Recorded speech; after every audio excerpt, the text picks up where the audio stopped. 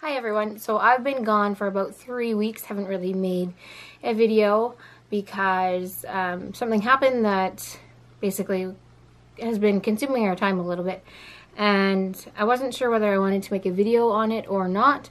I know that there's going to be probably some backlash or some comments about it and against us, but I thought that even if that happens, then we still kind of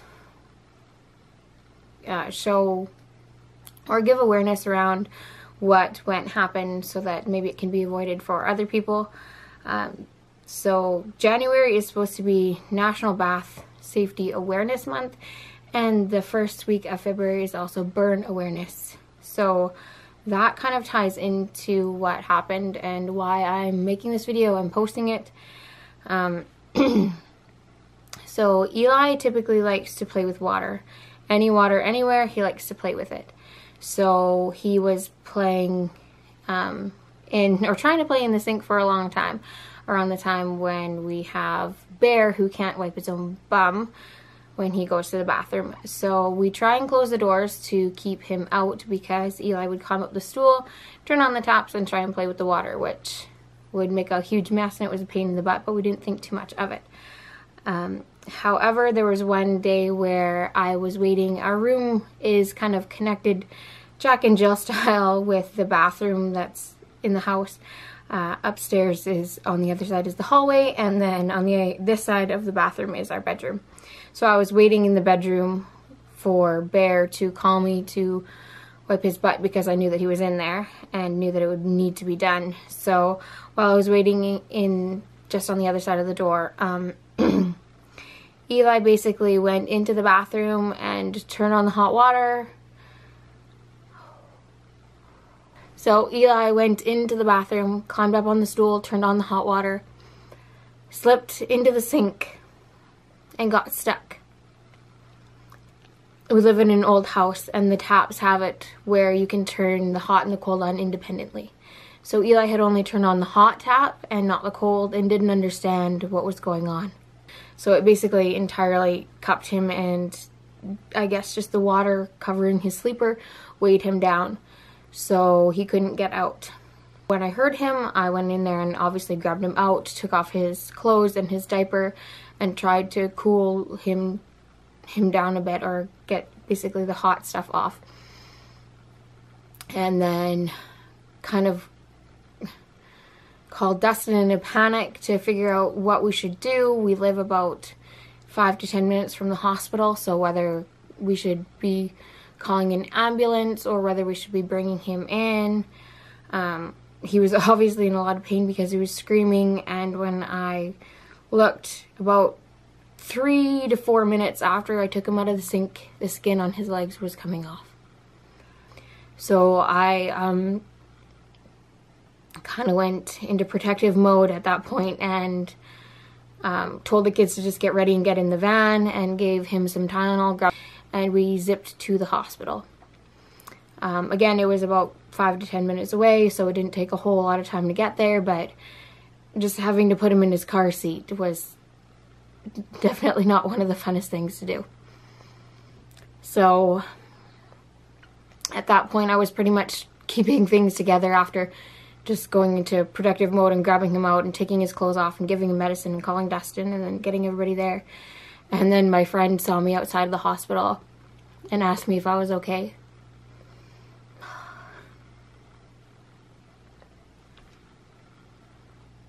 And I pretty much broke down. I couldn't even tell the nurses when I got there what was wrong. I just showed them, and they whisked him off into a room and tried to cool him down, or cool the burns down and try to make them feel better, but he's, he doesn't understand, and he doesn't want to be taken away from me, so they can't put him in a cool bath. They did give him Advil and morphine, which did help, but obviously he was still in pain and still really scared and didn't know what was going on. So at that point, Dustin was almost at the hospital, and the kids were kind of just in the waiting room with my friend who was there. And she was just watching them and making sure that they didn't have to be in the room while he was crying. And then the doctor looked at him and kind of decided that they were probably first, maybe severe enough to be second-degree burns. And we ended up just wrapping them up with a whole bunch of polysporin. And yeah, they pretty much wrapped it up and then told us that we would have to come back every day until it healed in order to change the bandages. So when we went back the next day to change the bandages, we found out that they didn't have the correct phone number for me on file, and we were supposed to go see a plastic surgeon the next day. So that's kind of where things, we knew it was pretty bad, but when they start sending your toddler to a plastic surgeon, you know that it's really, really bad. So we ended up bringing him in the next day and have been bringing him in once a week ever since to get his bandages changed. It's slowly getting better, but it's been 3 weeks, and the small blister that was on his right thigh has fully healed at this point, but he's still wearing bandages on his foot and his left thigh. He has been kind of reacting really well to it. He was pretty much up and walking around the next day, although for the first 24 or 48 hours he was getting alternating doses of the Tylenol and the Motrin to kind of keep the pain at bay, because I know that a lot of us have had burns before and they suck and they hurt for a long time, and his were pretty bad. So at this point, like I said, they're healing and getting better. It's been 3 weeks. The one that's on his left thigh was the worst, and it's still not fully healed. It has lots of scabbing, but apparently he shouldn't need anything done like skin grafting. He may have scarring there.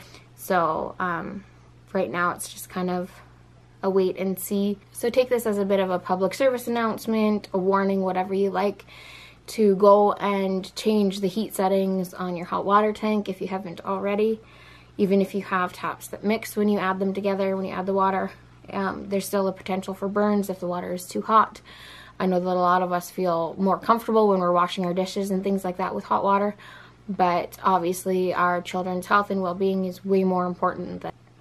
Make sure that you're on top of your partners too if they don't necessarily agree with you, and on safety issues you can be more proactive. I know that I could have been. I don't feel comfortable with messing around with furnaces and hot water heaters, but I really should have, rather than just relying on my husband to do it for me.